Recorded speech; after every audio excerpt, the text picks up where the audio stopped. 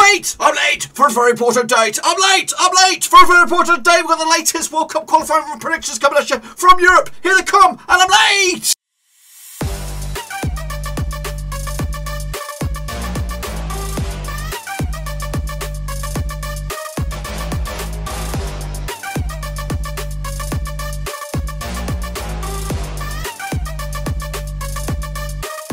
That's right, folks, back once again with another prediction video. Today we look forward to match number 6.2 in the old World Cup qualifying campaign over in Europe, and we'll get to that in just 1 second. If you're new, where you been, smash your subscribe button, bang up the day with all things World Cup qualifying related, Blackburn Rovers related, world football related. We got it all here, boys, on the bloody road. I'm back, of course, back from being on the road, of course, been away for a few days.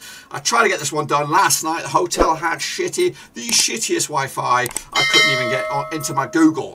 It was that dodgy, so I thought, you know what, screw it, I'll do it when I get home. So here I am, back at home. It is late, and of course games will kick off very, very soon, so get in there with your picks, waste no more time, let's jump at the deep end, and I'll of course have a little look at it. Of course, bigger shout out to the VIPs, they are the Patreons, get involved with it. So here we go. Oh, bloody, I'm hanging off the edge of a cliff here, so let me just scoot myself over. No, that's not how to do it.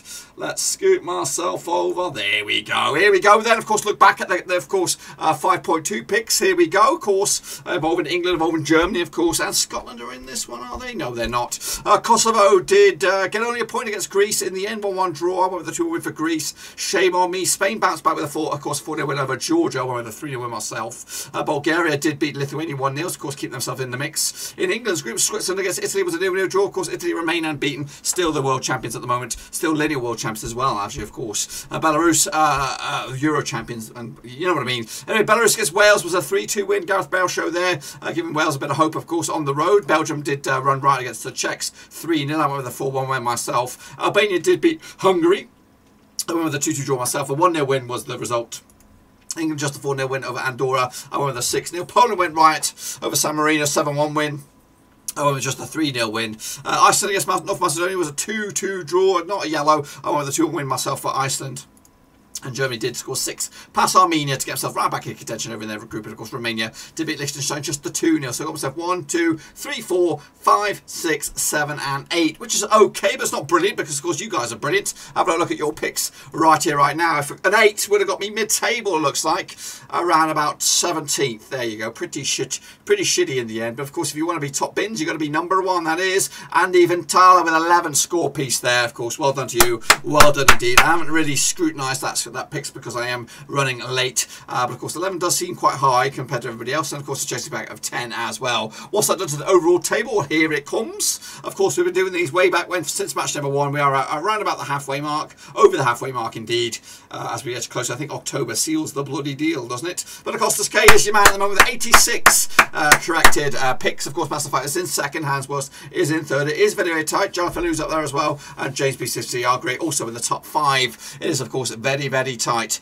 at the moment. Of course, the right around the corner is match number 6.2. And of course, we've got the latest round of picks coming at you right here. So get involved, cut.ly/WC22 Euro. And if you are savvy with a phone, you could use that link right here, right now. So here we go then. Of course, a recap of the groups. Of course, games are going live as we speak. Of course, Portugal did win earlier, so of course that's a bit of a spoiler there. Serbia 1-0 at the moment against Ireland. Of course, Ireland have an absolute diabolical qualifying campaign at the moment. Of course, they're long time out.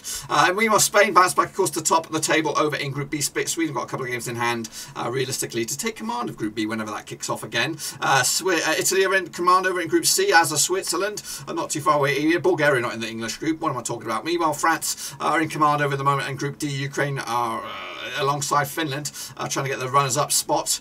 Belgium, of course, running away with it in Group E. Czech Republic are in second spot. Wales got a couple of games in hand on both of those two sides. Of course, Denmark in command at the moment in Group F. Scotland keeping up the heat in second spot there, 1-0 up at the moment against Austria on the road. That's a good result for them. I've got bug bites all over the place from Georgia, the state. Speaking of Georgia, well, where are they? Don't even know where they are. The Netherlands in command over in Group G, as are Norway. They're, of course, joint at the moment. Of course, Turkey also in the mix, but they are losing at the moment to the Dutchies. points. Of course, Group H sees Russia in command around Croatia, also level on points with them as well. England running away with it in Group I, of course, 100% record so far. Poland also doing well in second spot, and Germany are back on top, of course, looking very, very good. Armenia in second still, but of course, after that 6-0 drubbing by Germany, who's the daddy there? Of course, it's going to be Germany, hasn't it? But let's take a look at, of course, the next round of matches. Let's get into the deep end, then, shall we? Of course, these games take place tomorrow. No rest for the wicked. Of course, Greece will open us up against Sweden. Of course, let's take a look at these two sides then, shall we? Of course, they played each other 2 times in 2003, 1 win apiece, no draws. That one and only win for Greece was a 2-1 win. The biggest win the other way was, of course, with a 2-0 win for the Swed. They come into 75% form, just 1 defeat in 6. Meanwhile, the same can be said for Greece, just 1 defeat in the past 6, of course, but they come into 58% form. The last time they played each other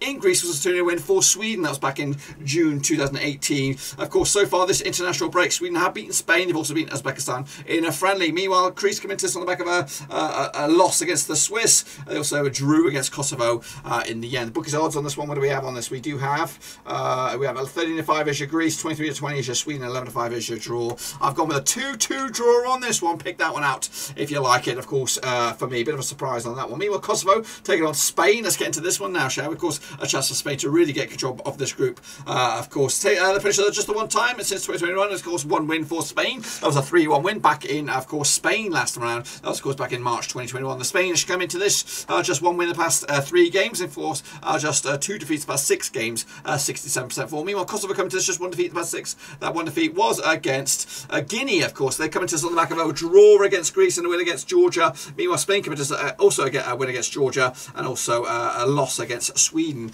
over in Sweden, of course. Of course, Spain will be 100% favourites on this one. 11-2 on. They are your favourites. 14-1 is your Kosovo. They are home. 11-2 is your draw. I'm going to go with Spain on this one. I'm going to go big as well. 4-1 win. And of course, maybe a bit of a flexing their muscles sort of stuff on this one. Italy, of course, haven't been good this international break, but of course, maybe post-Euro hangover.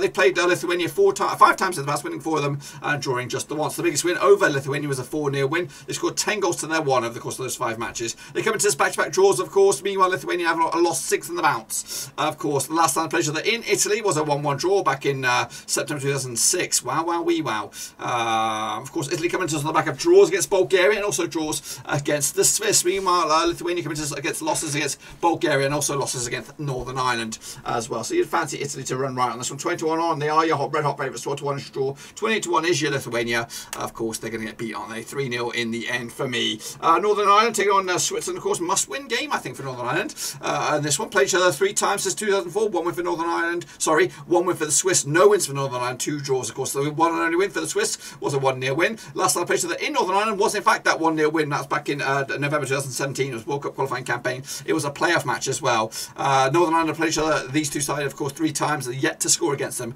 stretching all the way back to 2004. Northern Ireland's campaign so far has been good. Back-to-back wins, beating Estonia and also beating Lithuania, which does count for 3 points. Of course, Switzerland coming to us with that draw against Italy and also a win against Greece, which I think was a friendly. Look at the odds on this one. 4-1 is your Northern Ireland. 11-8 on is your Swiss. They are the favourites. Of course, 5-2 is your draw. I'm going to go with a 2-1 win for the Swiss. Fortunately, that's a bit of a dent in the chances, of course, for Northern Ireland. Belarus will take on Belgium. One-sided affair, I expect, on this one. Played each other 1 time since 2021. It's been an 8-0 win. That was back in Belgium, of course. They come into this 83% form for Belgium. Just 1 defeat the past 6. That was in the Euros. Meanwhile, Belarus coming to this about 4 defeats on the bounce. Of course, that 1 and only win was back in March. Of course, it was an 8-0 win for Belgium in Belgium. And of course, Belgium's campaign so far has seen them score 8 goals over the course of 2 games, beating Estonia and also beating the Czech Republic. Meanwhile, Belarus coming to this on the back of back-to-back defeats, losing to the Welsh last time around and also losing to the Czechs back at the start of the month. Look at the odds on this one. What do we have on this? We have 20-1 Belarus. Long shot 7-1 is your draw. 8-1 on is your Belgium. They, of course, they're going to win this one, aren't they? 3-0 win in the end. Wales, though, can they keep up the heat? They're going to be taking on Estonia. That's right. Also on Wednesday on this badger. Of course, they played each other just 1 time since 2009. It was a 1 win out of 1 for Wales. It was a 1-0 win, of course, back in Wales back in May 2019. It was a friendly. Of course, they come into this back-to-back games without a loss, but just 1 win the past 4 games for Wales. Meanwhile, Estonia coming to this back-to-back defeats as well. However, on 50% form, both sides coming to this 50% form. Of course, Estonia's running so far this qualifying campaign. I've seen them lose to Belgium, also lost to Northern Ireland in a bit of a friendly. Meanwhile, the Welsh coming to this on the back of back-to-back games without a win. Of course, they drew with the Finns in a friendly. They also beat the Belarus as well back on the 5th of September. Look at the odds on this one. Of course, I think the Welsh will be your favourites. 7-1 is your Welsh. They are the home team on this one. 3-1 is 13-2 is your draw. 61 is your long shots. That's Estonia. Welsh should win this one. I'm going with a 2-0 win in the end. Albania Albania will take on, of course, who are you? Who are you? Who are you? They're going to be taking on, I can't see it, it's San Bloody Marino, that's right. Of course, it's going to be one-sided on this one as well. These two sides played each other 2 times in 2014, 2 wins out of 2 for Albania. The biggest win over San Marino was a 3-0 win. That was all the way back in 2014. However, the last time they played each other was in San Marino. It was a World Cup qualifying match. It was a 2-0 win and went in favour of Albania. Albania coming to this 42% form, just 1 win in the past 4 games. Meanwhile, 6 defeats on the spin for San Marino. Of course, are struggling. They have suffered defeats against Andorra and, of course, a defeat against Poland recently. Meanwhile, Albania coming to this on the back of a defeat to Poland. Also a win against Hungary, of course, giving them a bit of life in their qualifying campaign, of course. The bookies odds, 100% favourites, of course, will be Albania 25-1 on for the victory. 14-1 is your draw. 33-1 is your long shots. That's San Marino. I'm going to go with a win for Albania. Of course, I am. No questions asked on this one. Poland against England, though. Now, this game is a big one, of course, for the command of this group. Those are the 10 times since 1986. Poland haven't beaten England in those 10 occasions. There's been 7 wins for England and 3 draws. The biggest win for England was a 3-0 win. Heading into this last match in Poland was a 1-1 draw back in October 2012. It was a World Cup qualifying match as well. This will be the second time that they played each other in this group. Also, England won 2-1 over in Wembley last round. England coming into this 83% form, just 1 defeat the past 6. That was in the Euro final. Meanwhile, Poland coming into this 50% form, back-to-back wins. Of course, they've beaten San Marino and Albania, scoring 11 goals over the course of their 2 matches. Meanwhile, England scored 8 over the course of their 2 matches, beaten Andorra and also beaten Hungary as well.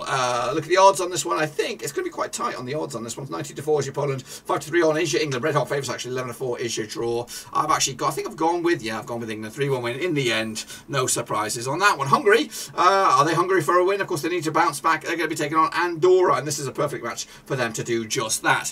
These two sides played each other 5 times in 2012. 4 wins for Hungary, 1 win for Andorra, and no draws. The biggest win for Hungary was a 5-0 win. The biggest win for Andorra was a 1-0 win. Of course, last time they played each other in Hungary, it was a fact of 4-0 win back in November 2016. Of course, Andorra coming to us on the back of that defeat to England, also a narrow win over San Marino, 2-0 in the end. Hungary coming to us on the back of the back-to-back losses, back-to-back games without scoring a goal as well. Bit of a post-Euro hangover for them, losing to England, losing to Albania as well. So not great for them. Of course, they need the result here. 25-1. Am I looking at the right one? I'm not looking at the right one. I'm looking at Hungary. It is 16-1 on for Hungary. Of course, 10-1 is your draw. 33-1 is your long shots. That's Andorra on this. Going to go with a 2-0 win for Hungary to take it to the bank. Armenia, they're going to be taking on Liechtenstein. Again, a one-sided affair you would expect on this one. Played each other 5 times in 2018. 3 wins for Armenia, 2 draws. Nothing for Liechtenstein in the bank. The Liechtenstein committed no wins at the past 6. Meanwhile, Armenia committed 4 games without a win for them as well. Last time played each other in Armenia was a 3-0 win for Armenia back in June 2019. Of course, they committed Armenia back-to-back games without scoring a goal, drawing with North Macedonia 0-0, and also losing to Germany 6-0. Meanwhile, Liechtenstein committed with a narrow loss against Germany and a narrow loss against Romania. Maybe they patched up the defence there to cause some problems. The odds on this one, though, Armenia 9-1 on for the victory, 52 is your draw, 22-1 is your Liechtenstein on this. Going to go with a 3-0 win again for Armenia. A lot of goals being scored against the Minnows. Bit of a big one, this one, though. Could be Iceland up against Germany. Of course, locking horns on the Wednesday as well. Played each other 3 times in 2003, 2 wins for Germany, nothing for Iceland, and 1 draw. The biggest win for Germany was a 3-0 win. Of course, last time they played each other in Iceland was a 0-0 draw back in September 2003.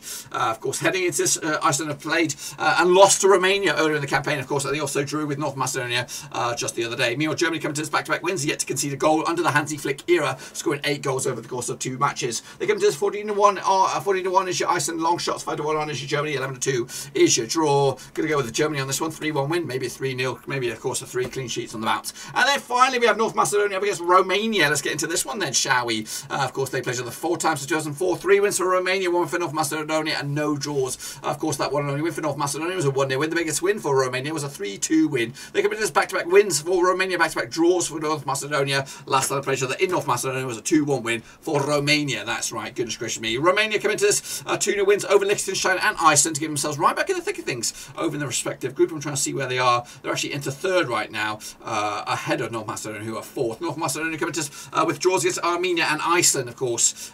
2 tricky matches as well. Odds on this one, 30-10 is your North Macedonia, 20-1 to 10 is your Romania, and 11-5 is your draw. Tough one, this one. Going to go with a draw right down the bloody middle, which I think would fancy Romania instead. That's my picks for match number 6.2. Of course, they're right around the corner, so get involved right here, right now with your predictions, as of course we look forward to this one. Of course, we'll be back, of course, for match number 7.1 and .2 in the month of October, but of course, we'll bring you back up to date with the Prediction League when we return. And that, my friends, is all I've got for you. Hopefully, you enjoyed this one. Be sure to give the video a thumbs up, smash the old thumbs thumbs up, smash your subscribe, check out the links down below. And of course, I'm on Twitter, Twitch, Facebook, of course, Patreon as well. Until then, I'll see you soon for the next one. Until then, smash your love, give us some loving, get your picks in. Until then, we are done.